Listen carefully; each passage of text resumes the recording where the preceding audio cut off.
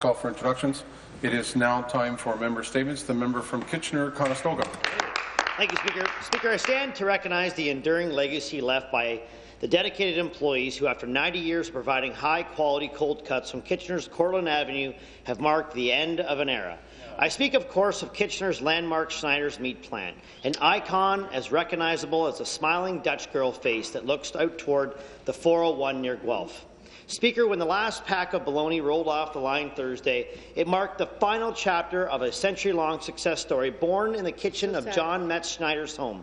After building a door-to-door reputation for high-quality meats, J.M. Schneider opened the Cortland Avenue plant in 1925 to become one of Kitchener-Waterloo's biggest and best employers. More than just a famous brand, the Schneider's Meat Plant was a way of life where loyalty and hard work were rewarded with good-paying, secure jobs. Workers and employers were a tight-knit family that both worked and played and grew together. And while the Dutch girl continues to smile, there are tears as we recognize all that's been lost with the Schneider's closure. The teams, the picnics, the up to 1,800 employees heading to work in the plant daily to produce a first-class product enjoyed right across Canada for close to a century.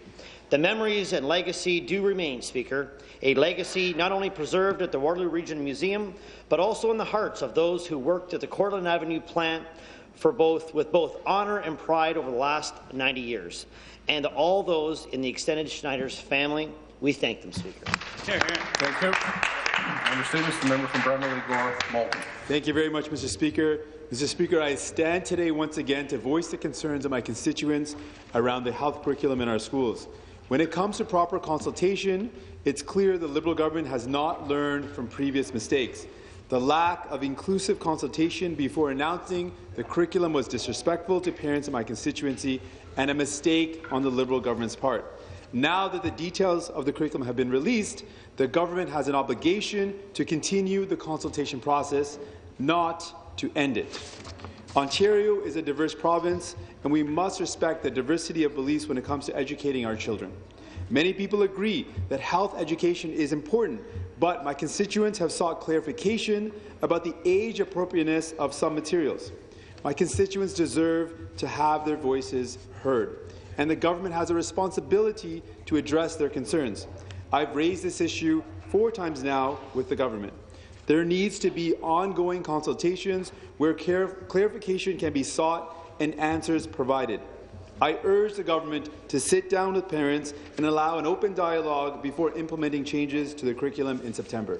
Thank you, Mr. Speaker. Thank you. Member statements. The member from Beaches, East York. Thank you, Speaker.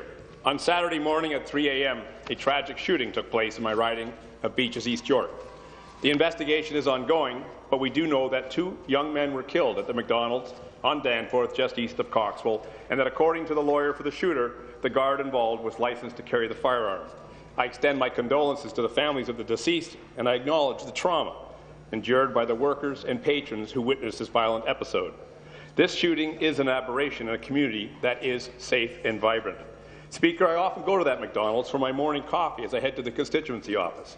My first campaign event was there the day the writ was dropped for last June's election.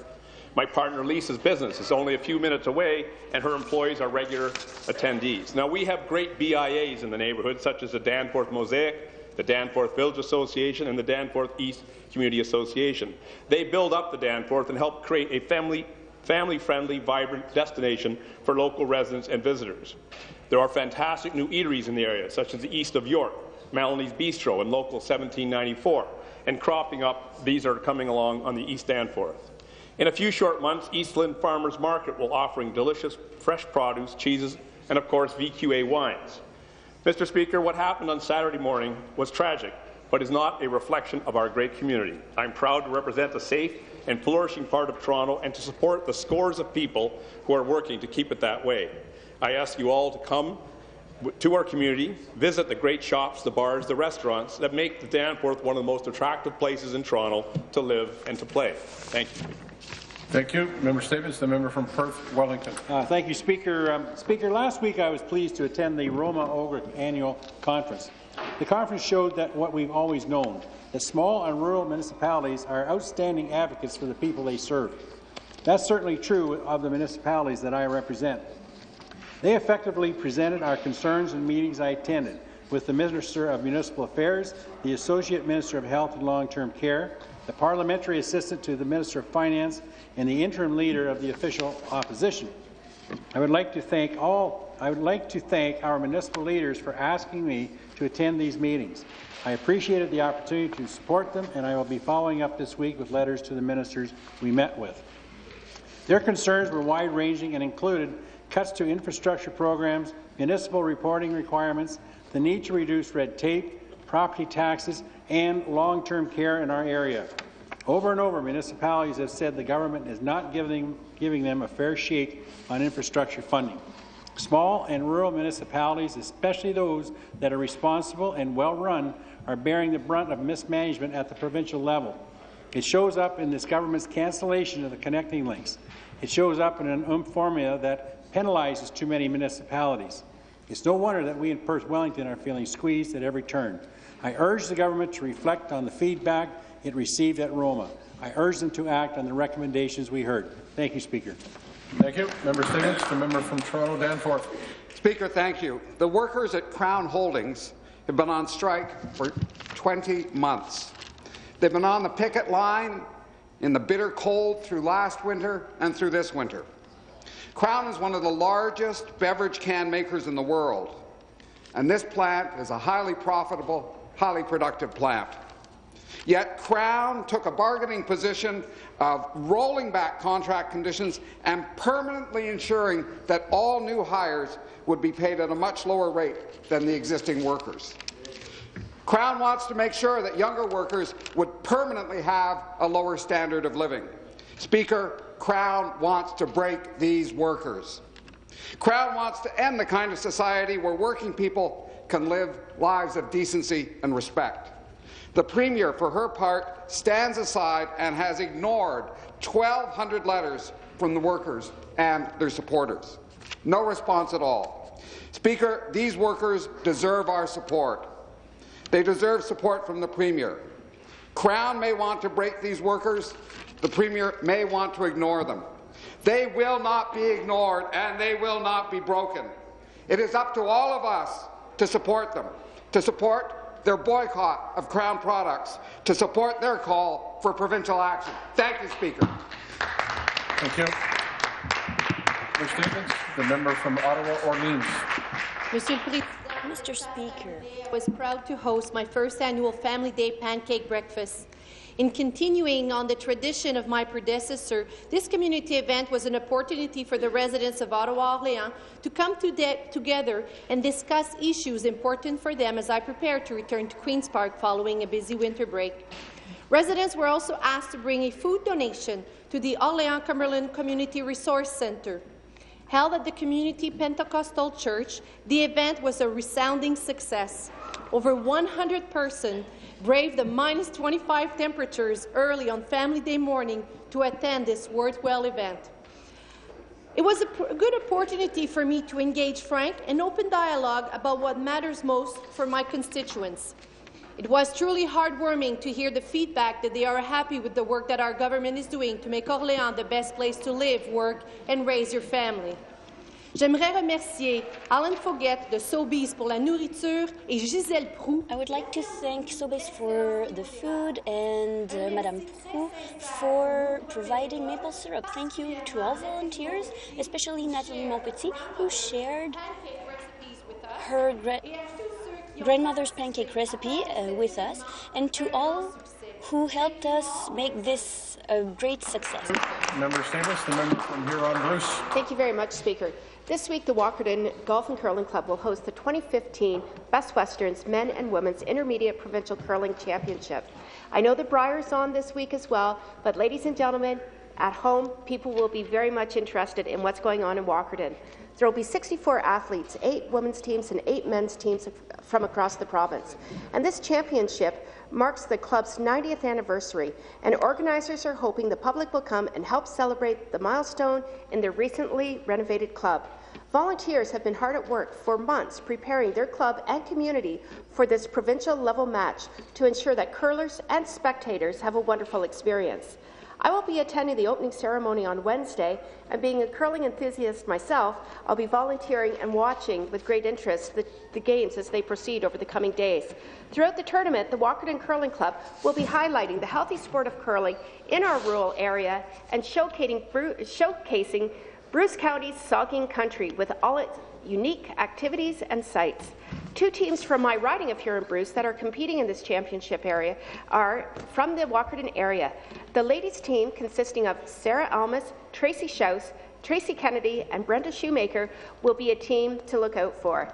And the men's team from Paisley, consisting of Al Hutchison, Steve Gregg, Andy McCullough and Bruce Cox, will also put up some challenging matches. And to everyone coming to Walkerton this weekend, I wish them good curling. Thank you, Speaker. Further statements. The member from Kitchener Centre. Thank you, Mr. Speaker. I'd like to share with you news of a monumental project now underway in my riding of Kitchener Centre and Waterloo Region. The main construction of the light rail transit system, the LRT, begins this month. The ION, as it's called, will connect the cities of Kitchener, Waterloo and Cambridge with a rapid electric transportation system consisting of 22 stations along a 36-kilometre transit corridor. This is the single largest public works project in the history of my region, and I'm proud that my government is supporting it. Like many people, I'm looking forward to seeing fast, efficient trains moving along our Main Street corridor. Mr. Speaker, what we now face is several months of construction pain for long-term gain. Adopting this forward-thinking transportation project was challenging. There were opponents, but in the end, our regional council, keeping an eye on the future, embraced this ambitious plan. We know that the ION will be a game-changer for our region. A state-of-the-art rapid transit system is going to attract people and businesses. It will spur growth and prosperity, and it will also help protect our agricultural land and reduce greenhouse gas emissions. So, as the snow melts and construction crews move in, I encourage the people of Kitchener Centre to show patience. I look forward to that very first train ride along the King Street corridor in 2017 as we unveil a new chapter in my community's history. Thank you. Thank you. Member statements. The member from Brampton. Springdale. Springdale. That's Thank you, Mr. Speaker. Today I rise in the House to speak on Black History Month. Every February, Ontarians mark Black History Month to recognize the contributions that citizens of African and Caribbean heritage have made to our province and to our country. Mr. Speaker, this year's theme for Black History Month is Year of Sport. To echo that sentiment, I would like to recognize several prominent Black athletes of the past and the present. Mr. Speaker, Willie O'Ree was often referred to as the Jackie Robinson of ice hockey. Due to breaking the black colour barrier in the sport, was the first Black man to play in the National Hockey League. Mr. O'Ree was 95% blind in his right eye after being hit there by an errant puck, and he hid his injury, an injury that would have normally led to retirement for most players. Willie was able to persevere through hard work and determination. 2 years later, made his NHL debut with the Boston Bruins on January the 18th of 1958. He is an inspiration not only for the Black community, for all visible minorities. Also, Mr. Speaker, I'd like to, as a Brampton resident, I want to acknowledge Anthony, who now plays for the Minnesota Timberwolves, alongside fellow Canadian Andrew Wiggins, who was subsequently selected first overall the following year. Mr. Speaker, the past weekend I was lucky enough to have been invited to attend the annual Black History Month concert at the Brampton Civic Centre, an event hosted by the Peel United Cultural Partners, a collaboration of the Congress of Black Women and the United Achievers Club of Brampton. I was proud to participate in honouring a community that has given so much to the great province of Ontario. Mr. Speaker, I'm thankful to have had the opportunity to stand amongst my colleagues today to pay tribute and to thank Ontarians of African and Caribbean heritage. Thank you. Thank you. I thank all members for their statements. It's now time.